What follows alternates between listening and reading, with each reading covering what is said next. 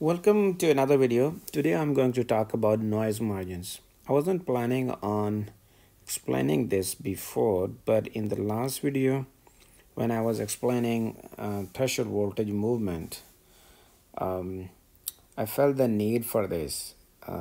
So let's talk about noise margin, and we will talk about the noise margins of our best friend. Yes, I call it the best friend CMOS inverter. So we have so far, I think we might have touched these ones too, but the two pillars that I remember we touched in earlier videos, one was for a single transistor, one was a current drain to source current with respect to drain to source voltage, and it was something like that. Then we talk about current with respect to gate to source voltage. Okay, it was like this. Then this is another curve or another plot, and I'll get to that. Don't get scared with all these things that I have in the picture. It's pretty simple. So on y-axis we have V out, on x-axis we have V in. Okay, so it's not a current, it's output voltage with respect to input voltage. It's an inverter, so output voltage is always the flip version of the input voltage. When the input voltage is low, output is 1 because PMOS is on. And when input voltage is high, then NMOS is on and output voltage is 0. So curve is this and this. In between we have where PMOS and NMOS are both in saturation. So this is like an unstable region, kind of a gray zone. Signal here might be 0, might be considered 1, but there is an uncertainty. If you want to be sure that this inverter consider input signal correctly, then this is the low input, the maximum value up to this point. So if input voltage varies, right? So think of if input voltage comes because of any here, it gets this form, right? So you can see that okay, there's a low voltage and there is a high voltage, but there are some vibrations, swings are happening. It's not ideal. It's not like the input come always like this and then goes immediately and then go like that's the ideal scenario. You can have this kind of input, and this CMOS inverter is really good in kind of filtering this thing out. But it has a range, so up to certain voltage it considers this is actually a low voltage and PMOS turns on. As soon as PMOS turns on, this is the beauty of CMOS. This point goes to VDD. That noise kind of reduced. Similarly, there is a voltage at VDD, of course. If goes to VDD, exact stays at VDD, all this, input really goes there, then it's great. I mean, NMOS is on, output is grounded. But what if the voltage kind of goes, let's say VDD is here, sometimes goes above, sometimes goes low, sometimes goes very low. So there is a range, and this is those range of inputs for which output will be 0. This is the range of the inputs for which output will be high. The highest point in this low range is called what I'm calling VI low max. This is the maximum value of the low range, and this is the minimum value of the high range. Books really sometimes confuse you, but it's pretty simple. Noise margins are not complicated at all. Now let me explain you with this one what these points, this voltage and this voltage, what they really mean. So now look at this one. Let's say input changes with respect to time. So our y-axis is input voltage and x-axis is with respect to time. So this voltage here from 0 to 1, so you can think of it's like from here to here, or in other words, I should have a better way was for this to this.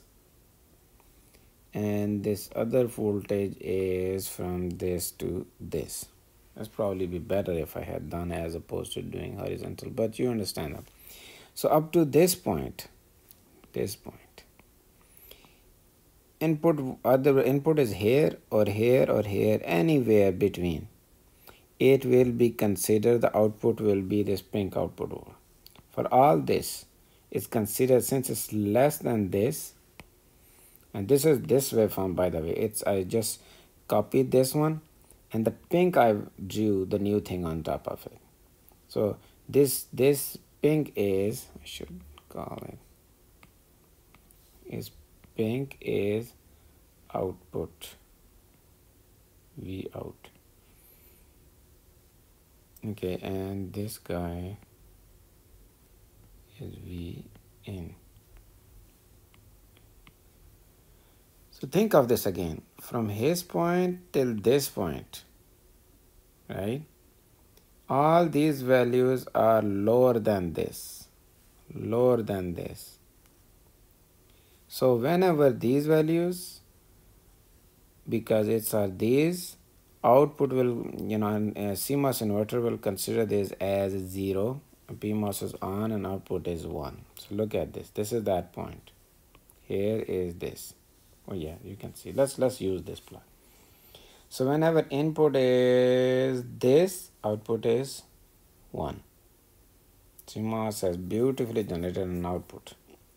It removed the noise, so it suppresses the noise. For this signal, input signal, see, input signal goes here, this one. Input signal goes here. What do we do about that? It's lying in the middle between the two lines. So this is 0 or 1. Now this is a problem. Anything here, maybe a particular inverter will take that as 1, or maybe another inverter consider it just moves. Another inverter might move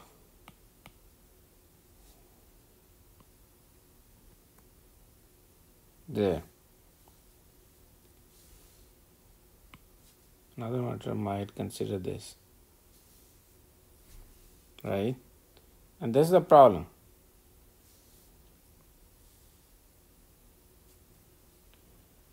This will create can produce a glitch here.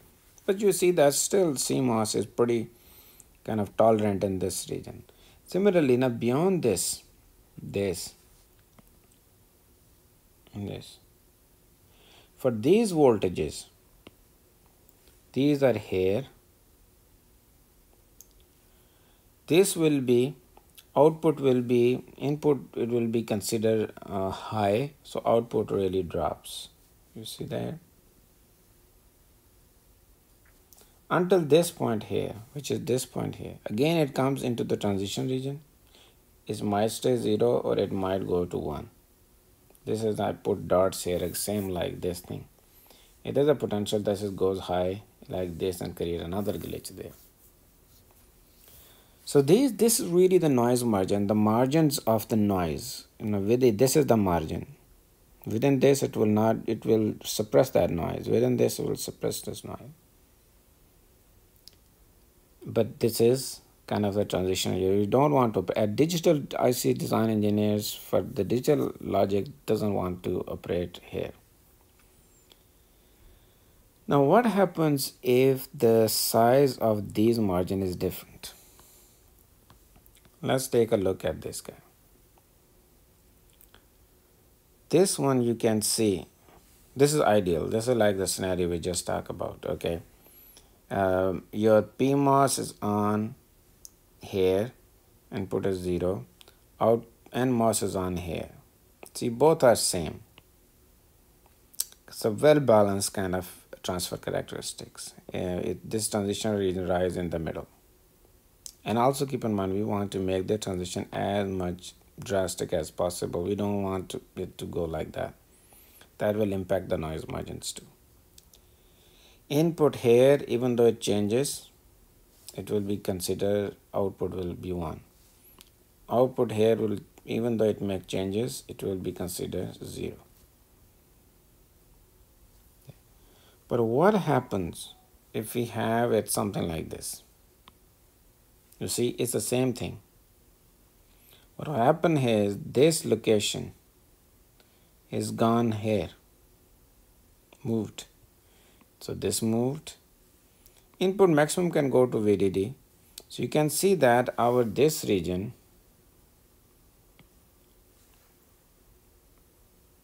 is small. This region is pretty big. You notice that? So means that a bigger swing on the input, on the zeros.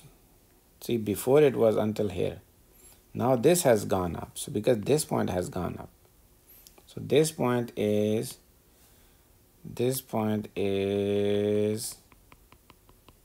this. This point is this. So when this point goes here, means this point goes up, that means our we have a stronger, you can say, PMOS, pull-up circuit. So our pull-up circuit can suppress a bigger noise. So during the zero, again, the time duration is the same here.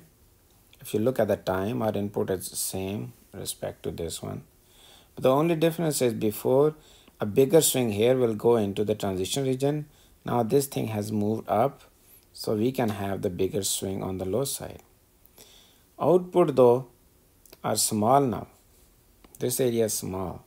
So this suggests that we have PMOS, or our pull-up circuit is much stronger.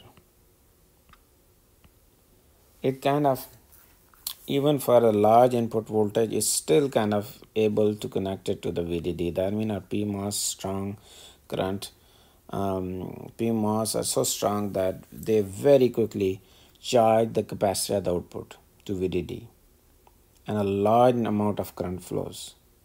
Could be the width of the transistor pretty big compared to NMOS. Okay, the connection we will talk later on, kind of the multiple PMOS are connected together, which is also kind of way of large PMOS. So the current is high, meaning the PMOS width is pretty much high. But NMOS is that. So in this type of transistor, if there is a little bigger noise like this here, this will have impact here. So this has a better noise margin here, but overall it's a little disturbed. Again, output is same. The only effect, as I'm telling you, that this can have a bigger margin on this side.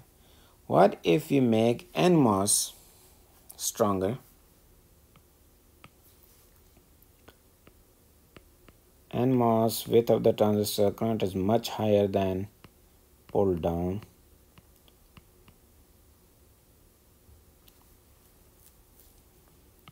What happens now? This thing is moved back. So most of the time NMOS can be pretty quickly enabled. Okay, so this point is called the switching threshold of inverter. So the switching threshold is moving. Actually, because of how strong NMOS or PMOS are. And now in this case, we can only spread a small amount of low noise but a high amount of noise. So even with this noise, it will be able to bring them to zero. So that's really when, because of the noise in the digital circuits, coupling noise or some other noise, that signal start changing that. Or if you design the transistor such that this threshold kind of moves here and there, it can start impacting your functionality of them. So that is really, really important, how we design our circuit, how combination circuits are designed. So their noise margins are maximum, are balanced, and don't create these type of functional glitch problems. The problem is when these type of things happen incorrectly, 0 will become 1, 1 becomes 0. So yeah, that's all on noise margin. Hope I explained well. If you have any question, even when I am late in replying, I will eventually reply you. So please, you can send me email or send me message on LinkedIn. And if I don't read it for some reason, don't reply, please send, remind me again. I don't mind you reminding me, but at least then I will reply you. Thank you so much. See you next time.